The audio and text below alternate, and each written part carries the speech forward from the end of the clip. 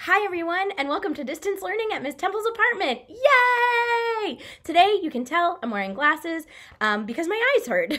That's what's happening now. So, I have a great book. It's kind of for little kids. It's called The Artist Who Painted a Blue Horse.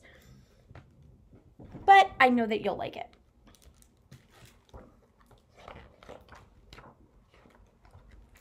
I am an artist, and I paint a blue horse, and a red crocodile, and a yellow cow, and a pink rabbit, and a green lion, an orange elephant, and a purple fox. This one's my favorite. And a black polar bear, and a polka-dotted donkey. Kind of reminds me of Elmer the patchwork elephant.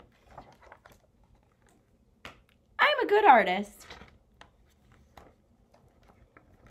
This is the picture that Eric Carle based this book off of, and it's called Blue Horse 1, and it's from 1911, and it's made by an artist called Franz Marc.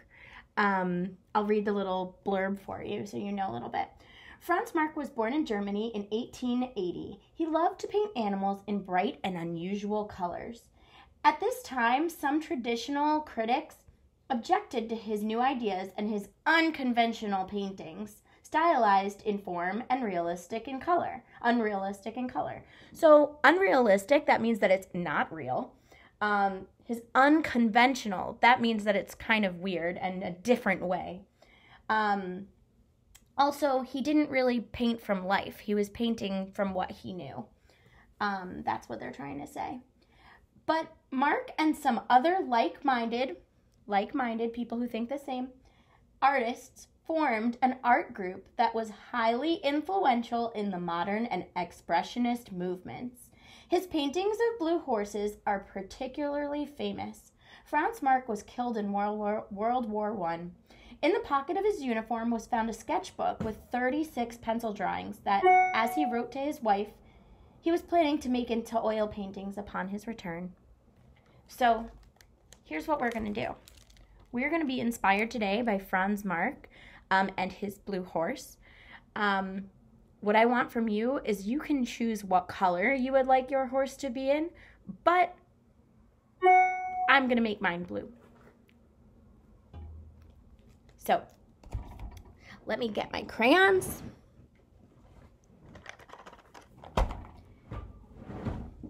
And my sketchbook with my dinosaur from the other day. Flip the page over. I'm going to take my Sharpie. You guys are going to use a pencil that has an eraser, so that way if you make a mistake, but there are no mistakes in art, remember.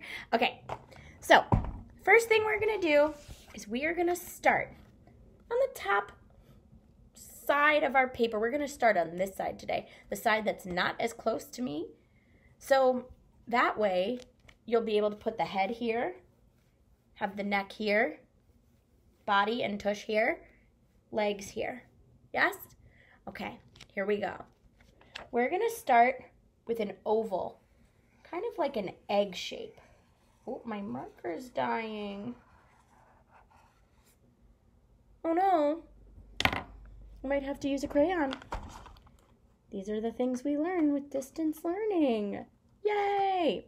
Okay, we're going to start with an oval. See how it points up and close to the corner? Okay. Underneath our oval, remember, if I'm going too fast, you can pause this video. So I'm going to go. Don't worry about not being with me, okay? So good job on that oval. We're going to start with shapes, and then we'll add the details in later. Okay, underneath here, we're going to make a very interesting shape. We're going to make, it's going to look like this. Kind of like we're making the number 9. And then we're going to add a shorter one right underneath. This is going to be his neck, okay?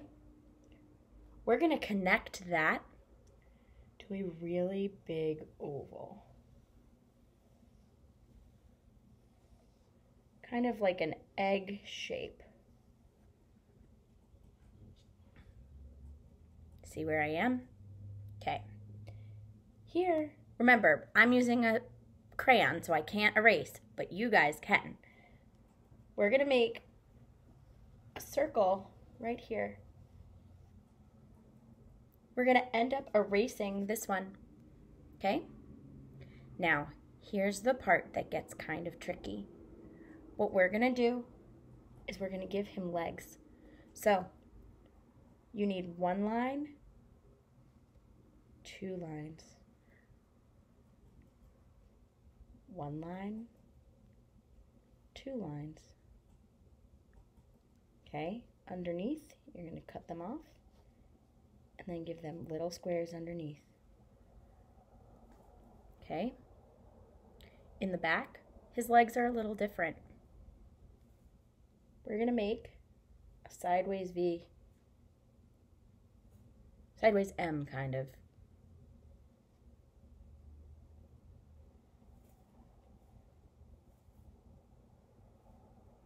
Okay, we're going to do one more.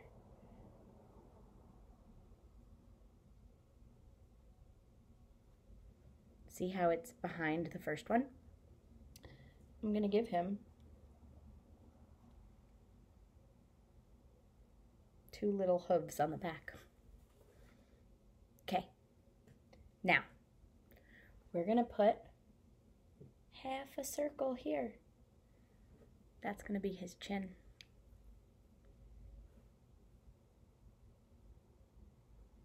Okay, we need to give him ears. We're going to do one ear here and one ear here.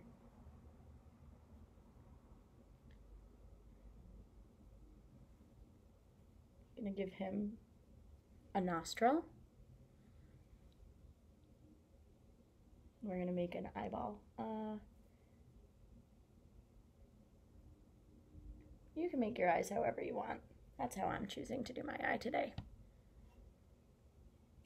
I'm going to give him a very open V on his head because he's got a little diamond. Okay, now using my crayon, I'm going to make the top of his hair. I'm going to go down this way. There's his mane. Then, we're going to give him a back mane, a tail, I mean, back mane. We're going to give him a tail. Now, I want you to erase here, here, and here. I'll go over the lines that you should keep in blue. Yeah.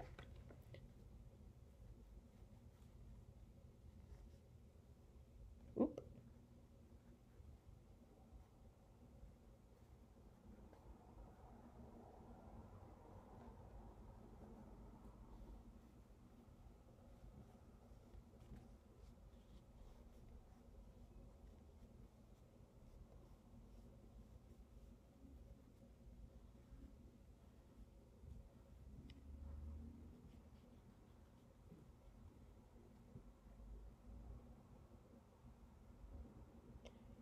I think that's it. Now, you can do whatever color horse you want, remember? So, I'm going to start. My favorite color is orange.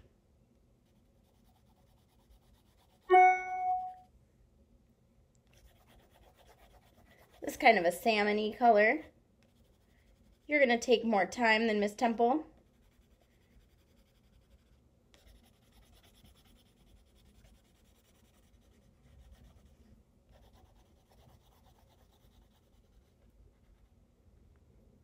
Maybe you can add different orange colors to it. Maybe you'll add, ooh, this is the orange that I love. Maybe we'll make some orange here and there. So he looks like he has some shadows. Go here. Give him some up here. Maybe under here. If you want to give him a smile, you can.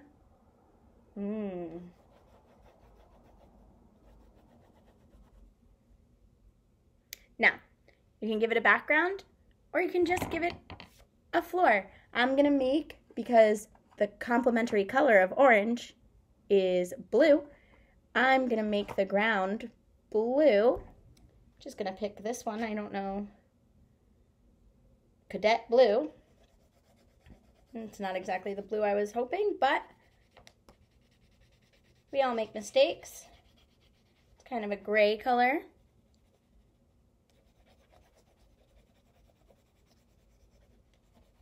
I can give him a shadow underneath. Maybe I'll just use this blue that I used before. No, it's the same blue.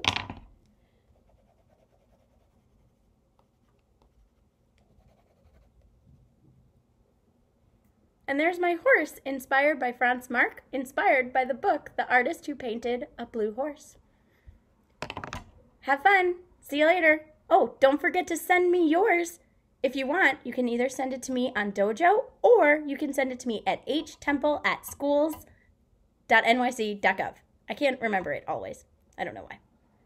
Have fun. Show me your horses. Bye.